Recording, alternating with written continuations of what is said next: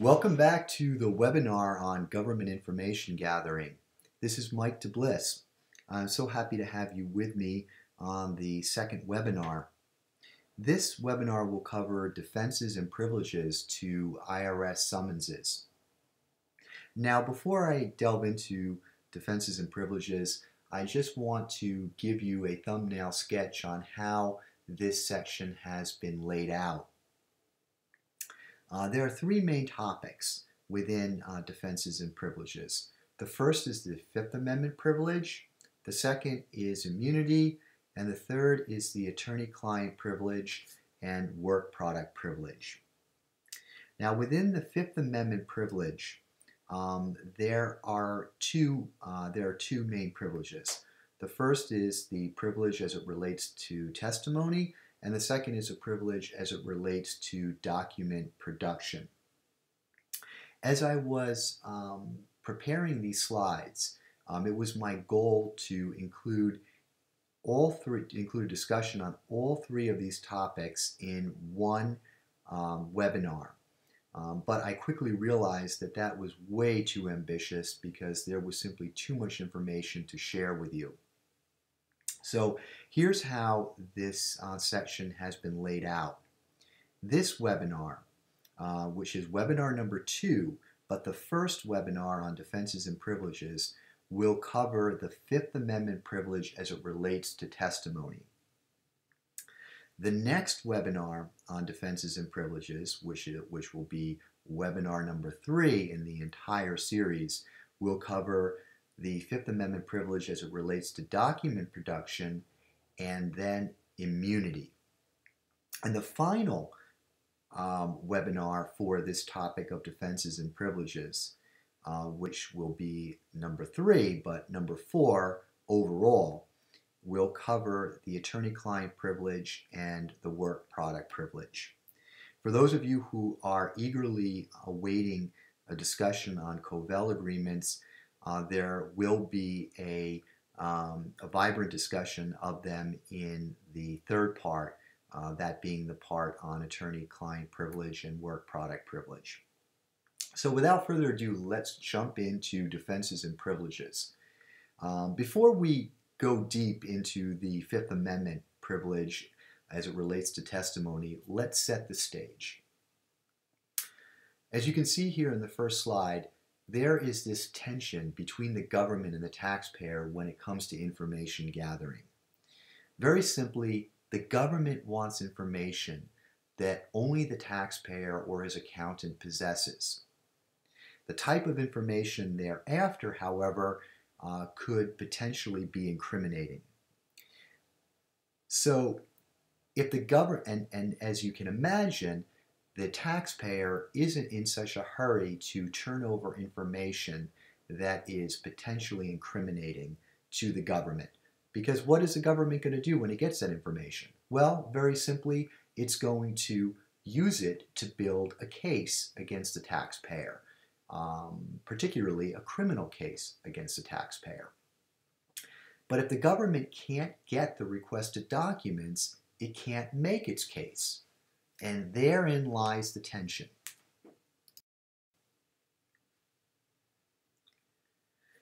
In most cases, surrendering this information is a modern-day equivalent of an old-fashioned Western duel. So what I want you to do is close your eyes for a second, and I want you to picture this old-fashioned Western duel.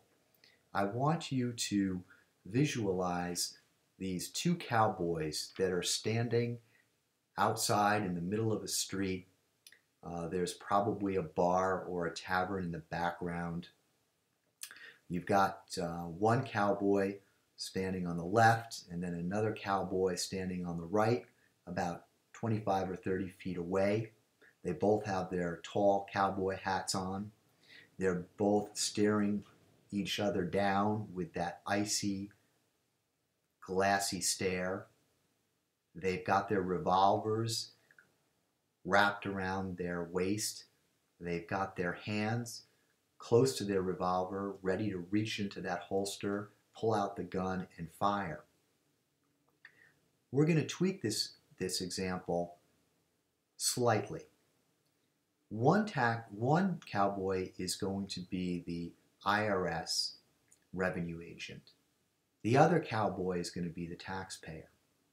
Now, the taxpayer is all set for this duel. He's got his revolver on his belt. It's full of ammunition. The IRS revenue agent, however, forgot his ammunition. And all he has is an empty gun.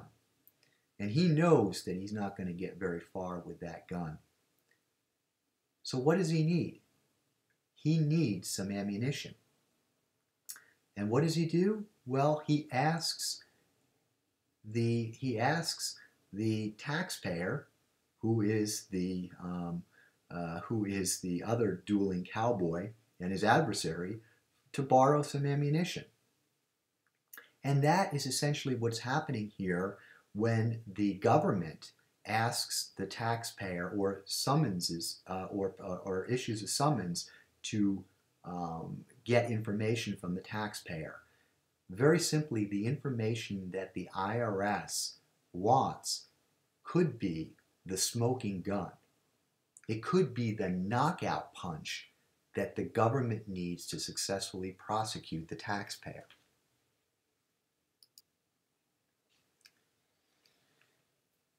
So what type of information could potentially incriminate the taxpayer?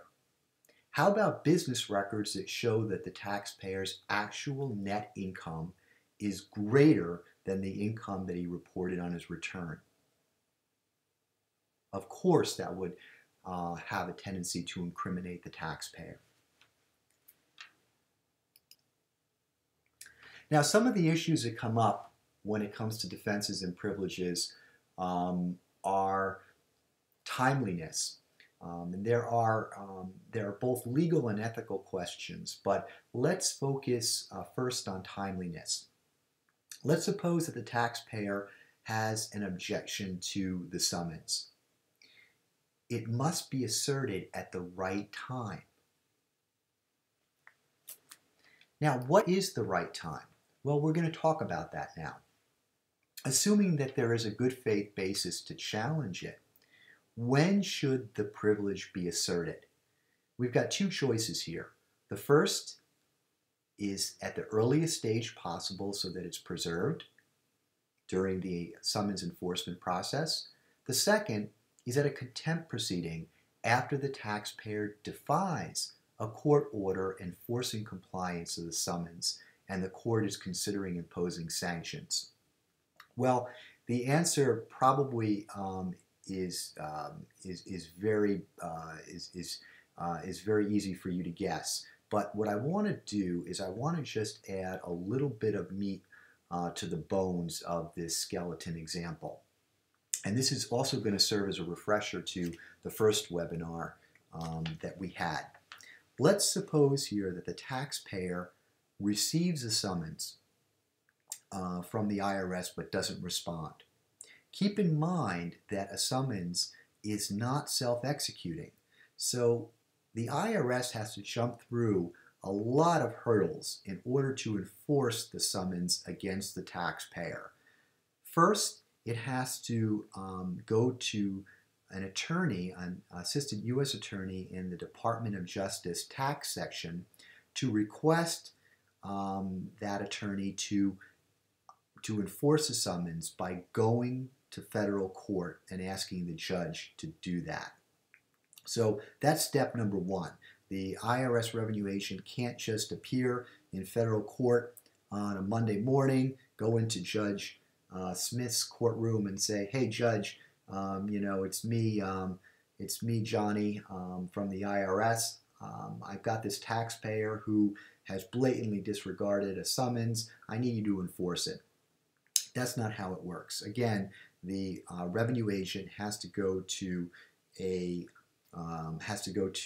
assistant U.S. attorney in the Department of Justice tax section and ask him or her to go to court and to get the judge to enforce the summons. This is what's called a summons enforcement hearing. Now, the taxpayer has some due process rights. The taxpayer has a right to go to court and to dispute the allegations that the government is making for enforcing the summons. Let's suppose, however, that the taxpayer doesn't show up at that summons enforcement hearing. And so the court orders that the summons should be enforced. Let's suppose further that the taxpayer violates that court order by continuing not to respond to the subpoena, meaning not turning over the documents and information that the IRS wants. Now, the government can go back into court, back before Judge Smith again, and ask Judge Smith this time to impose sanctions. In that case, the taxpayer can be hauled into court for contempt. And so the question that comes up now is, during this contempt action, can the taxpayer raise a defense to the summons for the very first time? And the answer to that is no. The golden rule that we have here is that objections to compliance cannot be raised for the first time in a contempt proceeding. At a contempt proceeding, we are at the next stage, which is whether there should be sanctions imposed by the court on the taxpayer for failing to comply with a court order. Keep in mind, it's a court order at this juncture, and the taxpayer, if he has not responded by providing the documents and information requested by the summons, has defied that court order. So the answer to this question is very simply at the earliest stage possible so that it can be preserved. If the taxpayer waits until the contempt proceeding, it will be too late to raise any defenses to the summons. The second issue here is that there is an ethical obligation on the part of the defense attorney when it comes to advising a taxpayer who receives a summons. The defense attorney cannot instruct his client to disregard it unless there is at least a good faith basis to challenge it. And we discussed in the first webinar the defenses that exist. If no basis exists to challenge the summons, the defense counsel cannot tell his client to ignore it. So here we see a list of privileges. This is what I went over in the beginning of the webinar.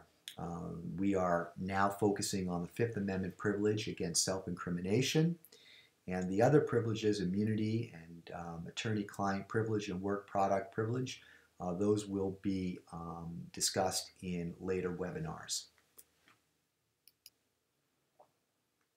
Just a quick review here.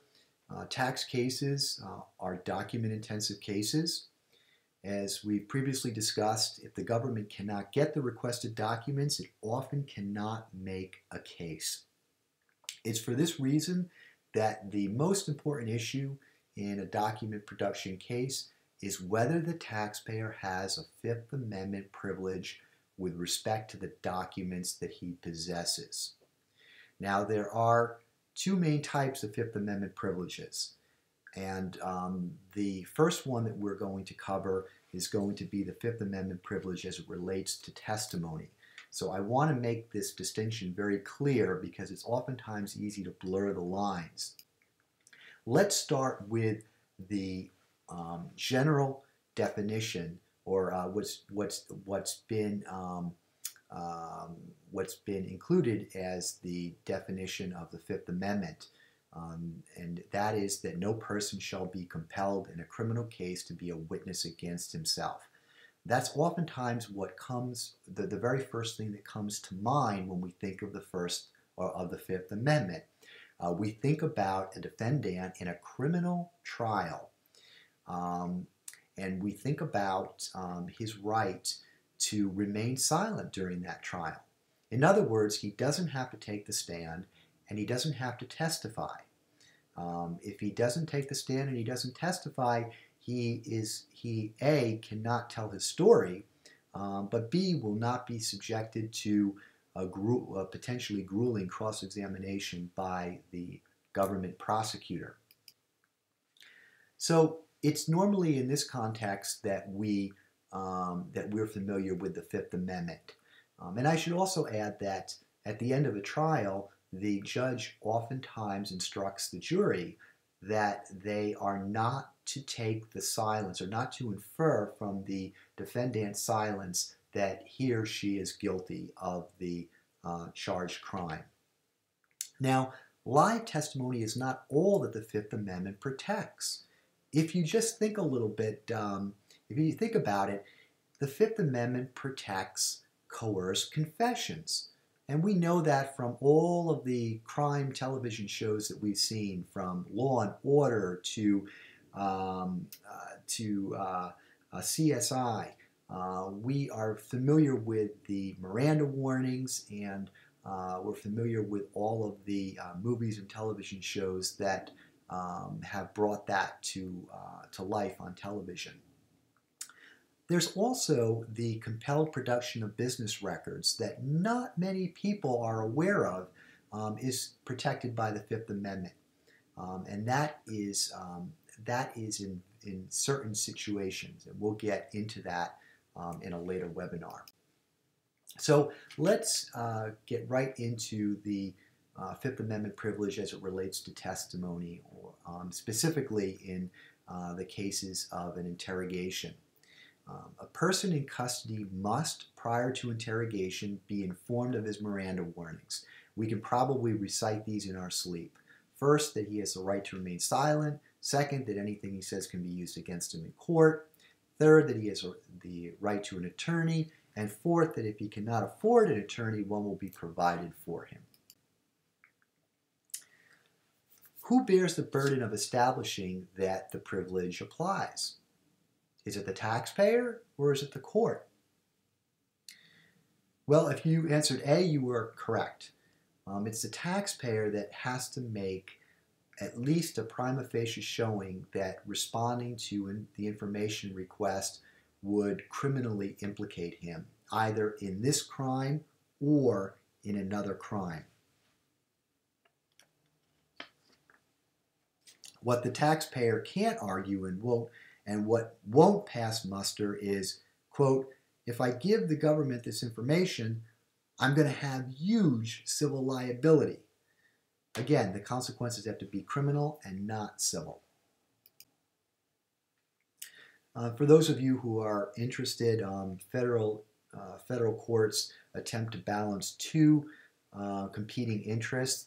The first being the desire to protect the individual citizen from excessive governmental intrusion, and the second being the government's need to properly enforce the laws by using evidence that is independently obtained through skillful investigation. Now, for this Fifth Amendment privilege to apply, the statements must be compelled at the time they are made.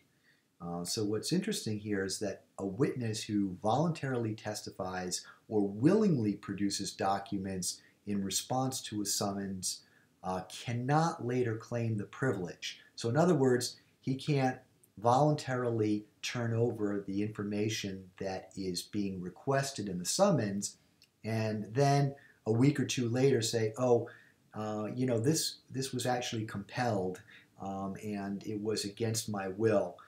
So I'm going to raise a defense to the summons. It's too late. If it has already been provided, it is then too late to make that argument. Now, while we're all familiar with the Miranda warnings from television, there are two requirements that we may not be familiar with in the context of the Miranda warnings.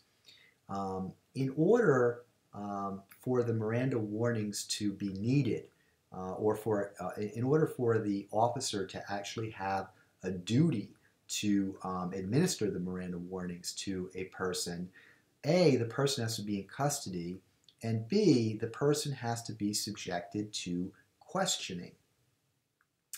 And this is very, very important to understand because not a lot of people understand these two requirements. And so we're going to delve a little bit deeper into the meaning of custody and into the meaning of questioning. But one point I'd like to raise here that is that is not as obvious as it seems. But if the accused hasn't been questioned, it doesn't matter whether the officer administered Miranda warnings or not. As a criminal defense attorney, I oftentimes have clients tell me that they were never administered their Miranda warnings at the time of their arrest. And they are outraged at having not been read their Miranda warnings. Well, the next thing that I ask is whether they were questioned. Sometimes they'll say, no, I was never questioned. Well, then guess what? It didn't matter that the police officer didn't read you your Miranda warnings. It's the whole notion of Miranda warnings is to safeguard the accused against giving an incriminating statement after being questioned. And so if the accused has not been questioned, then it doesn't matter that the Miranda warnings weren't issued. And we're going to get into what's meant by questioning in a little while. So these are legal terms of art. And what are the consequences for failing to administer Miranda warnings?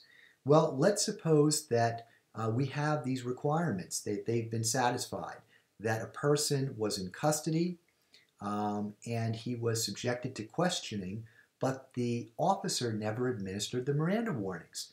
And let's also add the following fact, that the accused gave a statement that was downright incriminating, meaning I did it. Well, under those circumstances, that incriminating statement would not be admissible at trial. In other words, a jury would never know that the defendant uttered a word to the special agent or the detective, much less that it was incriminating. Why? Because the detectives didn't read the accused his Miranda warnings. As I said, we're going to delve a little bit deeper now into the meaning of custody and questioning. So what does custody mean? I'm sure that when we think of custody, we might automatically think that a person has to be in handcuffs in order to be in custody, or that a person has to be in a police station. Well, that's not necessarily true. The standard is a reasonable person standard, and it asks this question: would a reasonable person in the defendant's position feel as though he were free to leave? Now, what's reasonable depends on all of the circumstances. As we discussed, a person doesn't have to be in handcuffs in order to be in custody. A person doesn't have to be at a police station in order to be in custody. The example that really drives home this whole concept of custody is one where the accused is in his own home, and detectives have arrived, awakened him up in the middle of the night out of a sound sleep. There is a visible presence of officers. There's 4 officers surrounding his bed, and they begin questioning him immediately. Well, the question, that was the exact issue that came up in a Supreme Court case, the case of Orozco versus Texas. In that case, the court was called upon to determine whether a person in those circumstances was in custody. And the court held that he sure in hell was. he was in custody because a reasonable person in the defendant's position would not have felt free to leave. So what that case stands for is a proposition that a person in his own house can be in custody. How about questioning? Let's delve a little bit deeper into what is meant by questioning. There's two types: express questioning or the functional equivalent of express questioning. When we talk about express questioning, the easiest way to think of express questioning is the detective saying, "Were you at the crime scene on the night of December 15th at 5 o'clock? Did you shoot the victim?" That is the clearest example of express questioning. But sometimes it's a little bit vague as to whether the person is being questioned. And what do I mean by that? Well, I mean that the detective may not necessarily be asking direct questions, but they might, by their words, be suggesting by their words trying to elicit an incriminating response from the accused. So what do I mean by that? Well, let's take a look at a case that came up a while ago, and it's known as the Christian burial speech case. It is a very interesting case. I won't bore you with all of the details, but I do want to talk a little bit about it so that you understand what is meant by the functional equivalent of express questioning, because this does come up frequently in tax cases when special agents are talking to targets. In this case, there was a child who was missing for a number of days. This took place in the Midwest. The detectives didn't have any leads for some time, but then they came upon a person who was a suspect in the case, and they rounded him up. They rounded him up in an area that was quite a distance away from the police precinct, and this detective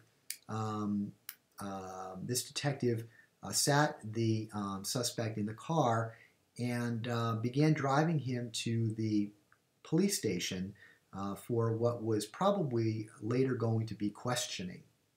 Now, during the course of the ride to the police station, the detective did not administer any Miranda warnings.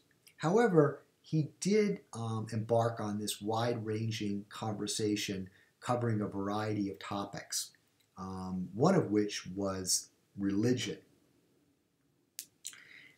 It was when he launched into this conversation about religion that this whole Christian burial speech came to be. And what the detective said to the suspect as they were driving was this. I mean, I'm going to paraphrase, but he said to the effect, "I want to give you something to think about while we're traveling down the road. Number one, I want you to observe the weather. It's raining, it's sleeting, it's freezing, driving is treacherous. It's going to be dark early this evening.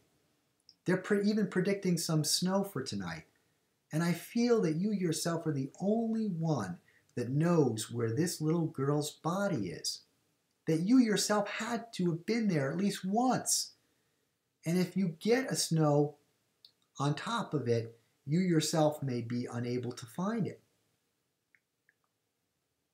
And since we will be going right past this area on the way to Des Moines, I feel that we could stop and locate the body so that the parents of this little girl might be entitled to a Christian burial. After all, This little girl was snatched away from them on Christmas Eve and murdered. And I feel we should stop and locate it on the way into Des Moines rather than waiting until the morning and trying to come back out after a snowstorm and possibly not even being able to find it at all. Well, as the car continued towards Des Moines, I'm sure you can guess what happened. The defendant, who was merely a suspect at that time, confessed that he would show the officers where the body was, and he directed the detective right to the body of the child. So even though in that case the detective did not blatantly ask the suspect a question, it was simply the facts that he was talking about that were viewed as eliciting an incriminating response from the suspect. And so that was viewed as questioning. And because the accused hadn't been issued his Miranda warnings before he confessed, his statement was thrown out, meaning it was never heard by a jury in the case. So how do criminal investigations usually begin in the tax world? Well, as unusual as it may sound, these criminal investigations usually begin by a pair of special agents appearing on the taxpayer's doorstep or at his place of business. And the conversation usually goes something like this. We're special agents from the IRS. We'd like to talk to you. So in a circumstance like this, is the taxpayer in custody? No.